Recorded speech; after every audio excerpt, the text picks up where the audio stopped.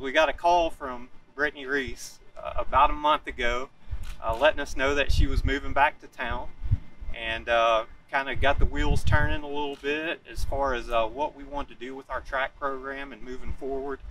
One of the reasons that you come to Gulfport High School is for the resources. And resources aren't always financial. I've always felt that the best resource is people. And when you have an Olympic gold medalist, a world champion, someone who excelled at Gulfport High School that wants to be a part of the program, it's a no-brainer. So it's with great excitement that I'd like to announce that Brittney Reese will be our new girls track coach.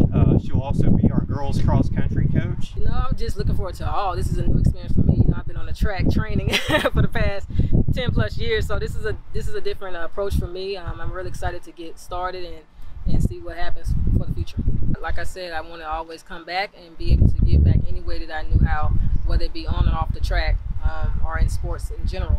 And this is the perfect opportunity for me and to get Gulfport sports back to where it needs to be, and we have to start with the youth.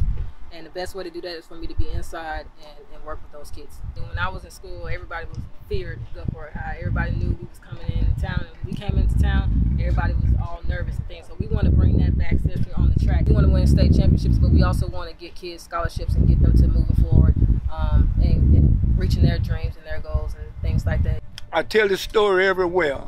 I needed a long jumper, so I didn't have a girl who could go for 16 feet. And Brittney had her 4 events for the state meet. And I told her, I said, no, I'm not fooling with you. Get out of the way. And I was so disappointed in the rest, so I let her jump one time. She jumped 17:10. And I told Coach Floyd, I said, Coach Floyd, I messed up. I didn't read that tape right. He said, no, you read it right. I said, Brittney, come do this again. She jumped 18 feet. So the rest was history. And I'm real proud and happy for her and her family.